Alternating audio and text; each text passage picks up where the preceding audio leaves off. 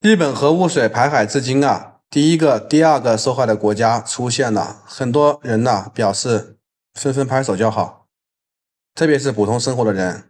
你看日本核污水排海之后啊，现在好多消息都已经看不到了。说实话，看来日本的公关啊确实很厉害，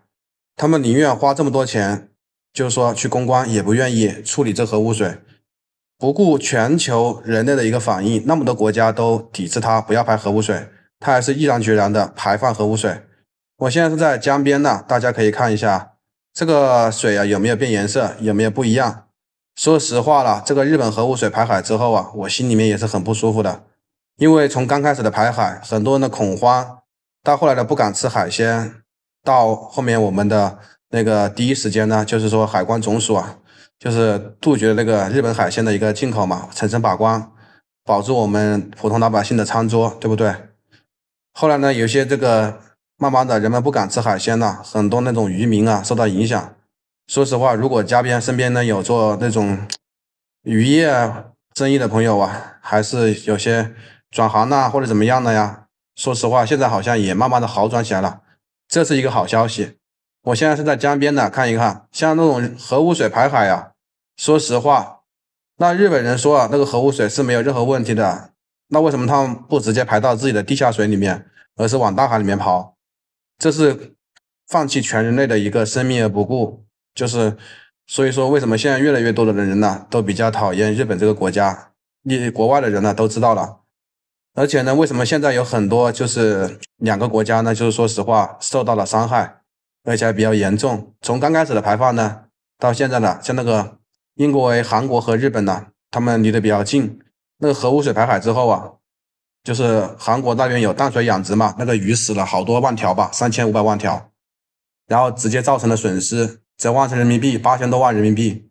而且当时的盐价也涨了。说实话，韩国呢也受到了重创。但是为什么很多人会拍手叫好呢？因为韩国一直以来一直抢什么的，我们的说什么清明节是他们的，端午节是他们的，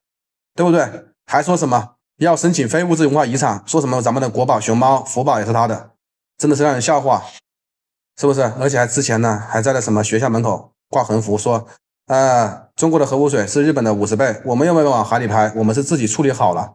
对不对？你这样公然的污蔑人，我们不拍手叫好，你们自己受伤害了，我们不拍手叫好才怪呢。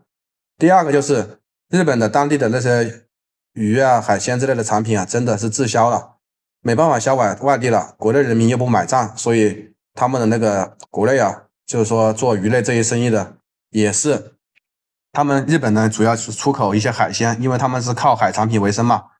对不对？这一块受到重创，所以呢，他们的日本人那边呢也对生活没有了信心，就是没有那么多激情了。你没发现吗？GDP 啊，日本的 GDP 好像是排名越来越落后了，世界排名。